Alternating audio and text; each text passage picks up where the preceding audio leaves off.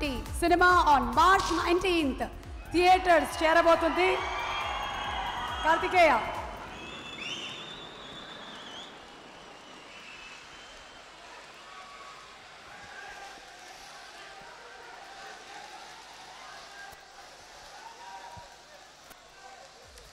First నాకు నేను ఇప్పుడు ఒకసారి చెప్పుకోవాలి, రిలాక్స్ అని. అలా వైకుంఠపురంలో బన్నీ గారి డైలాగ్.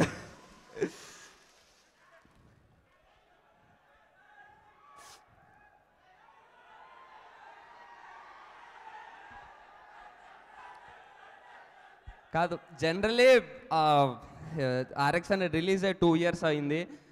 ప్రతి RX100 నుంచి లాస్ట్ చేసిన 90 ml వరకు ప్రతి సినిమాకి ఆడియో ఫంక్షన్ అలా ప్రీ రిలీజ్ చేసేటప్పుడు మనకి ఇండస్ట్రీలో కాంటాక్ట్స్ లేక తెలిసిన ఒక్కరి ముగ్గురు హీరోలకి మొహమాటంగా మనకి పరిచయం కూడా లేక మెసేజ్ పెట్టి వాళ్ళు బిజీ ఉండి ఇంకా బన్నీ గారి లెవెల్ స్టార్స్ని అయితే ఎప్పుడో ఈవెంట్లలో ఇట్లా వస్తుంటే బన్నీ సార్ అని చూడటం తప్పితే అలా ఈవెంట్లకి పిలిపించుకొని అంత ఛాన్స్ కూడా ఎప్పుడు రాలేదు, ఆయన్ని కలిసి మాట్లాడే ఛాన్స్ కూడా రాలేదు. అట్లాంటిది ఈరోజు నా సినిమా, నేను హీరోలా చేస్తున్న సినిమాకి బన్నీ గారు స్టైలిష్ స్టార్ అల్లు అర్జున్ వచ్చి ఇక్కడ కూర్చున్నారు. దిస్ ఇస్ అంటే నాకు అర్థమవుతుంది లోపల నాకు ఇది ఎంత ఎమోషనల్ మూమెంట్ అని. బన్నీ సార్, మీకు ఇది చిన్న విషయం అయిండొచ్చు, but I remember this all my life. మీరు ఇక్కడికి రావడం, ఇక్కడ కూర్చోవడం, మీ పక్కన కూర్చొని మీతో మాట్లాడడం నా సినిమా ఫంక్షన్లో. And what to say sir, what an amazing journey from Gangotri to hear. అంటే మీరున్న ఆబ్వియస్లీ మీరు వచ్చారు కాబట్టి మీ గురించి పొగడ్డం అని కాదు.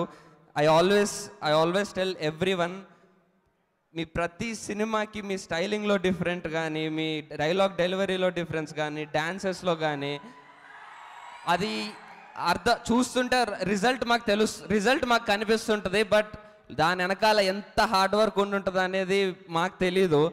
చూస్తున్నప్పుడు అలా అసలు ఎంత హార్డ్ వర్క్ చేస్తుంటే ఈ ట్రాన్స్ఫర్మేషన్ వచ్చి ఉంటుంది, ఈ మూమెంట్ వచ్చి ఉంటుంది, ఈ డైలాగ్ డెలివరీ వచ్చి ఉంటుందని. అల్లు అరవింద్ గారు అబ్బాయి అయ్యుండి, మెగాస్టార్ గారు అల్లుడు అయ్యుండి కూడా the way you put in so much hard work, that's what made you what you are now. అది నేను జనరల్లీ జానీ మాస్టర్తో కానీ ఎవరైనా మాస్టర్స్, మీతో వర్క్ చేసిన మాస్టర్స్తో నేను చేసినప్పుడు ఏదైనా ఈ మూమెంట్ మనకు వచ్చిందిలే పర్లేదు నెక్స్ట్కి వెళ్ళిపోదాం అన్నట్టు ఉంటుంది. కానీ వాళ్ళు చెప్పారు నాకు, మీరు వచ్చిన మూమెంట్ అయినా సరే, ఈజీ మూమెంట్ అయినా సరే 100 సార్లు 1000 సార్లు దాన్ని ప్రాక్టీస్ చేస్తారు. ఎగ్జాక్ట్గా మాస్టర్స్ చేసిన దానికన్నా మీరు బాగా చేసే వరకు ప్రాక్టీస్ చేస్తారని. సో అట్లాంటివి చాలా అందుకే సార్ ఇందాక అడిగాను, మీతో కొంచెం కూర్చొని మాట్లాడాలి ఒకసారి, చాలా నేర్చుకోవాలి అని. అండ్ సో నేను ఫ్యూ ఇయర్స్ బ్యాక్ అలా మీలో ఒకనే తకదిమితం సాంగ్కి నా 8th క్లాస్లో ఇండిపెండెన్స్ డేకి డ్యాన్స్ చేశా. లాంగ్ టర్మ్లో మా మమ్మీ IIT తెచ్చుకోమని శ్రీ చైతన్యలో జాయిన్ చేస్తే గోడ దుంకి ఆర్యా 2 సినిమాకి వెళ్ళా. నాకు ఇంకా గుర్తుంది, వెళ్తున్నప్పుడు అలా గోడ దుంకి వెళ్తున్నా పొలాల మధ్యలో గుంటలో పడిపోయాక కూడా మళ్ళీ వెళ్ళి ప్యాంట్ మార్చుకొని మళ్ళీ సినిమాకి వెళ్ళా. తర్వాత బీటెక్ ఫైనల్ ఇయర్లో మేము రేసు గుర్రం సినిమాని థియేటర్లో సినిమా చూపిస్తాం మామ స్టెప్, మేము థియేటర్లో అక్కడ మీరు వేస్తుంటే అక్కడ థియేటర్లో అక్కడ వేసాను ముందు, మేము ఫ్రెండ్స్ అందరం వెళ్ళి. ఈరోజు ఇక్కడ మీ ప్రొడక్షన్ హౌస్లో యాక్ట్ చేయడం, అండ్ ఈరోజు నా సినిమాకి మీరు గెస్ట్గా రావడం, మీతో ఈ journey చూసుకుంటుంటే I'm getting emotional. And next ఏమో మల్టీ స్టార్ వద్దులే, ఓవర్ యాక్షన్ చేస్తున్నాను కొడతారు మల్టీ స్టార్ అదేంటే. But thank you so much sir. And Allu Arvind sir, మీకు అల్లు అర్జున్ గారికి ఈ కసి ఎక్కడి నుంచి వచ్చిందంటే మిమ్మల్ని చూస్తే అర్థమవుతుంటుంది. మీకు ఇన్ని ఇయర్స్ ఆఫ్ ఎక్స్పీరియన్స్ ఉండి ఇంత చేసినా సరే ఇంకా మీరేదో నేను కౌశిక్ ఈ సినిమాకి ఎలాగ మా ఫస్ట్ సినిమా అంటే కౌశిక్ ఫస్ట్ సినిమా నాకు కెరీర్లో ఇంపార్టెంట్ ఫిల్మ్ ఎలాగ ఎంత కష్టపడ్డామో ఆర్ ఎంత భయపడుతూ అలా చేసామో ఒళ్ళు దగ్గర పెట్టుకొని మీ ఎఫర్ట్ కూడా the way you see it also is the same. I don't know మీకు డిఫరెన్స్ పెద్దగా పడదు ఈ సినిమా వల్ల, బట్ స్టిల్ దట్స్ అందుకే మీరు ఇక్కడ ఉన్నారు, ఐ మీన్ ఈ స్టేజ్లో ఉన్నారు. అండ్ నాకు అరవింద్ గారి విషయంలో ఆయన ఎంత లెజెండరీ ప్రొడ్యూసర్ అవన్నీ ఓకే, నాకు అన్నిటికన్నా గొప్ప విషయం నేను చెప్తాను. అరవింద్ గారి ప్రొడక్షన్లో చిరంజీవి గారు యాక్ట్ చేశారు, రజనీకాంత్ గారు యాక్ట్ చేశారు, పవన్ కళ్యాణ్ గారు యాక్ట్ చేశారు, హిందీలో ఆమిర్ ఖాన్, షాహిద్ కపూర్, ఇలా ఇంతమంది స్టార్స్ యాక్ట్ చేసినా నాకు తెలుసు చిరంజీవి గారికి ఏ రెస్పెక్ట్ గీతార్ట్స్లో దొరికిందో నాకు అదే రెస్పెక్ట్ దొరికింది. అది చాలా గొప్ప విషయం. Beyond everything sir, beyond your success and everything. నాకు నిజంగా స్టార్టింగ్లో నాకు గీతార్ట్స్ నుంచి వస్తుంది అంటే ఇక్కడ మనతో మాట్లాడతారో లేదో ఎలా ఉంటుందో అంటే మనం ఇక్కడ ఏం చేయాలి, కూర్చోవాలా నిల్చోవాలా అన్న భయంతో వచ్చాను. But the way I was treated at Geetha Arts అంటే ఈ పోతూ అదేదో నా హోమ్ బ్యానర్ బన్నీ గారికి ఎలా ఫీలింగ్ వస్తుంది ఇప్పుడు నాకు ఆ ఫీలింగ్ వచ్చింది. అలాంటి ట్రీట్మెంట్ దొరికింది నాకు ఇక్కడ. So I'm sure it is a dream for every actor sir మీ మూవీలో మీ బ్యానర్లో యాక్ట్ చేయడం.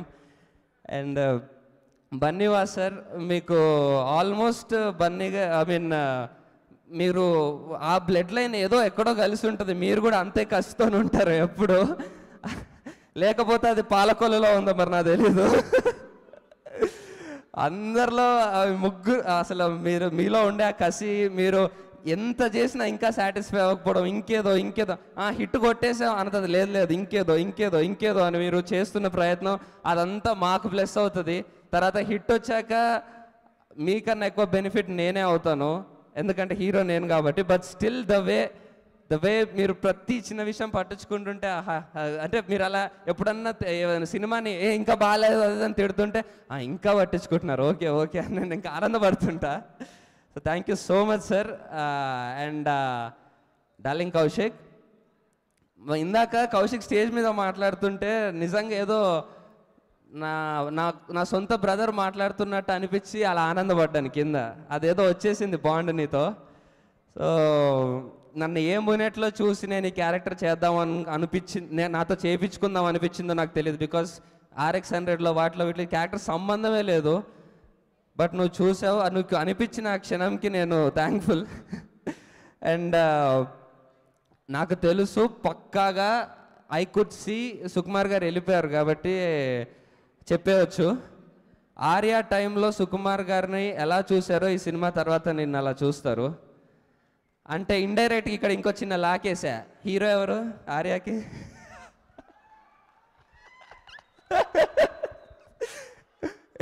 ఏమనుకోకండి, ఏదో నా ఓవర్ యాక్షన్. సో ఆర్యలో హీరో కూడా తర్వాత అలా అనమాట అది. So love you Kaushik. And Lavanya, నేను నీ ఏజ్ ఏం పెంచట్లేదు, బట్ నిజంగానే నేను బీటెక్ సెకండ్ ఇయర్లో ఉన్నప్పుడు అందాల రాక్షస్ రిలీజ్ అయింది. అంటే హీరోయిన్స్ తొందరగా వచ్చేస్తారండి, 16కి వచ్చేస్తారు, మేము లేట్గా వస్తాం, అంతే, ఏజ్ చిన్న అమ్మాయి. సో నిజంగా బీటెక్లో నేను మా ఫ్రెండ్స్ వెళ్ళి సినిమా చూసి అమ్మ ఏముందిరా అనుకున్నాము.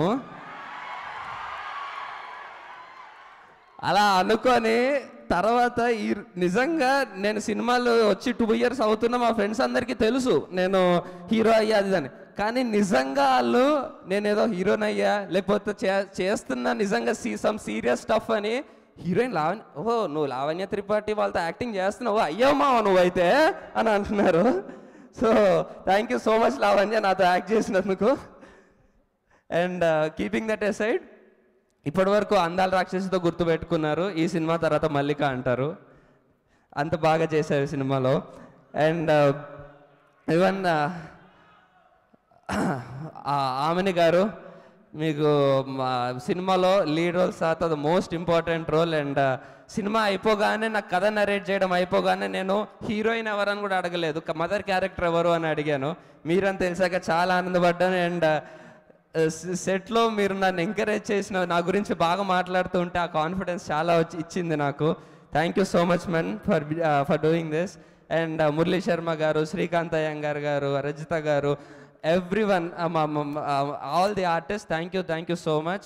And Jakes Bijoy sir, you have done, already taxi wala చేశారు, బట్ దానికి ఈ మ్యూజిక్కి సంబంధమే లేదు. నేను మలయాళంలో కూడా జనరల్లీ ఇంత కమర్షియల్ సాంగ్స్ ఉండవు. సో ఐ థింక్ మీరు ఫస్ట్ టైం ఈ మీటర్లో కొట్టారు. మీకు అర్థం అవ్వట్లేదు అనుకుంటా నేను చెప్పింది. నేను ఇంగ్లీష్ మాట్లాడితే దొరికిపోతాను సార్, అందుకే. So thank you so much sir.